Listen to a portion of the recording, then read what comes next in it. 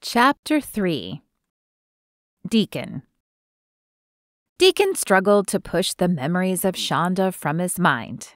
Her eyes were so full of fear that he longed to pull her into his arms again and tell her everything would be okay. But they didn't have that relationship anymore. "You ready to go back then?" She nodded and then pressed her lips together. "I know I asked you to come, but you can't stay at the house. I'll help pay for a hotel room, though." He shook his head. "Don't worry about it. I didn't expect to stay with you. I don't think that would be good for either of us." "Thank you for understanding." Her eyes dropped to her lap, and silence filled the cab of the truck for a moment before she looked up again. Her eyes were like dying embers covered with a layer of soot, heartbroken as if she'd cried out her soul and had nothing left, or as if she'd locked it away so she couldn't feel it.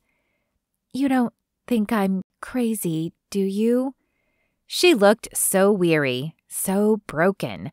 There was no doubt in his mind that something was going on. Shonda had always been fashionable, not obsessed, but aware of style and what looked best on her. Her dark hair, which had always been stylish, now looked flat and lifeless, and her eyelids had bags under them as if she hadn't slept in days. He didn't know what was going on, but he definitely didn't believe she was crazy. "No, I don't think you're crazy. I just hope I can help." The ride back to her house was quiet, but it gave him time to think. He felt like a fish out of water. It had been so long since he'd been a cop that it felt like a lifetime ago, and he wasn't sure where to start. He dropped Shonda off and then drove to the hotel where he'd reserved a room. As he drove, he rehashed Shonda's words over and over. There were steps he knew he needed to take, and some he wouldn't be able to do on his own, but he was worried about the other steps, the ones he didn't know about. Thankfully, he knew there was someone he could call who could fill him in. He pulled into the hotel parking lot, checked in at the tiny lobby, and then made his way to his room. It was basic, but it contained everything he would need: a bed, a small closet area, dresser, table, and bathroom. Though not visually stimulating, it appeared clean, and it even had a small refrigerator, though he doubted he'd be using it much, as he had no way to cook. Tossing his bag on the hotel bed, he fished his phone out of his pocket and dialed Detective Jordan Graves. He'd only known Jordan the last year or so, but Deacon trusted him completely. "Detective Graves," Jordan said after the second ring. "Jordan, it's Deacon. I need your help." He filled Jordan in on the situation, what little he knew of it, and waited for Jordan's response. "Is there anyone in the department there that you trust?" "I'm not sure. I didn't really keep in touch with anyone here, but there are a few names I could check to see if they're still on. They were good men back then, but it's been years, so even if they are still here, I'm not sure if I can trust them." Jordan sighed on the other end, and Deacon pictured him scratching at the stubble on his face. It was something he often did when he was thinking. "Okay, my first advice is meet with whomever you know.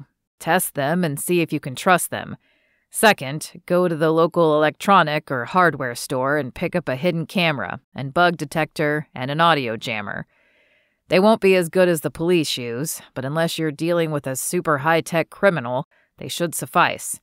Use the audio jammer whenever you talk in her house, even if you find no bugs. That should help to jam anything they might have and keep them from hearing you."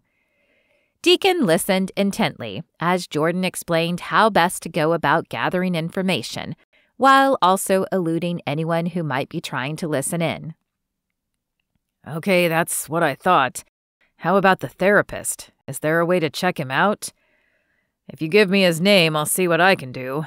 Otherwise, see if you can play the estranged husband who's back in the picture card. If you aren't married, I don't think the therapist has to let you in. Even if you are, I don't guarantee he will, but you'll have more pull." "Fake marriage." Deacon chuckled softly, thinking back to how close they had come to really getting married. We can probably do that, unless he asks for proof. If he does, let me know. I know a hacker who might be able to help. At that, Deacon's brow lifted. You know a hacker? I know a lot of people most would find unsavory. It kind of goes with the job. This one happens to be a CI for us, so they use their talents for good now. Got it. What about protection? Do you think she's in danger? Deacon shook his head, though he knew that Jordan couldn't see it. I honestly don't know. It just seems odd that if she did see a crime and reported it, they wouldn't try to go after her. Yeah, keep an eye out. Watch for suspicious cars, ones that stay parked near her for a long time, or have super dark tinting on the windows. Otherwise, I guess try to accompany her whenever you can. I know you're not a cop anymore, but hopefully you remember some of the training. Yeah. He actually remembered a lot of the training, plus firefighters went through a similar, though less specific, training. Still, he couldn't help wishing he was still licensed to carry his firearm. Can I call you if anything else comes up? Of course. And Deacon? Yeah?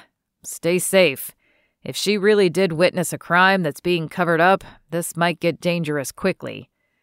Got it.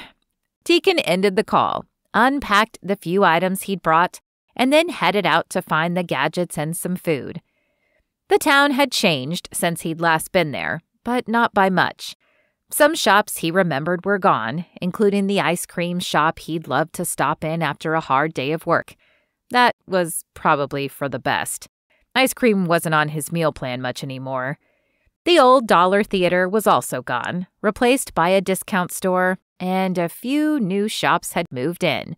A liquor store, a smoke shop, and a furniture store he didn't remember. He wondered how the crime in the city was now. Liquor and tobacco didn't always mean more crime, but there was a decent correlation. He stopped in the electronics store first.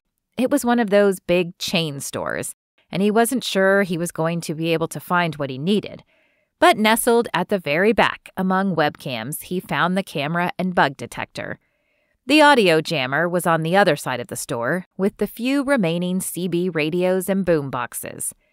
It was odd how quickly some things went out of fashion. He remembered boom boxes being all the rage when he was younger, but CD players and then iPods quickly made them obsolete. Now, even those two things were hard to find, as most people just use their phones to listen to music. He handed his items to the checker and watched as the young man lifted an eyebrow. These are interesting purchases. Don't see them every day.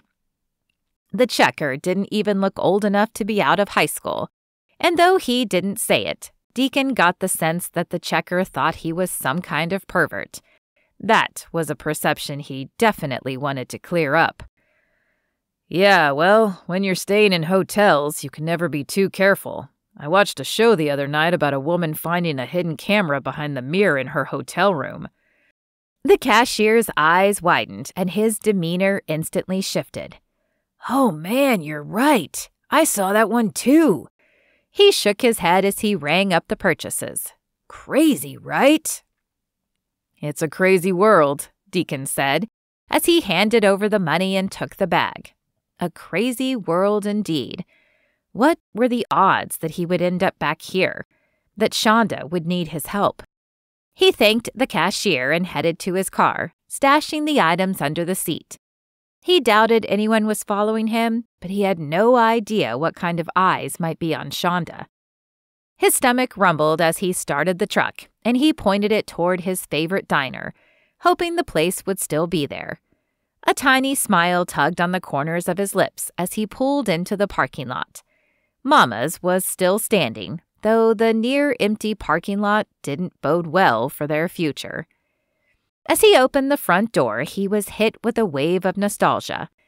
Music filled the air from the ancient jukebox in the corner, and though the decorations were faded and yellowed, they were the same 50s-themed ones he remembered. Mama's had been one of his favorite places because the woman who owned it had decided that home cooking was the way to go.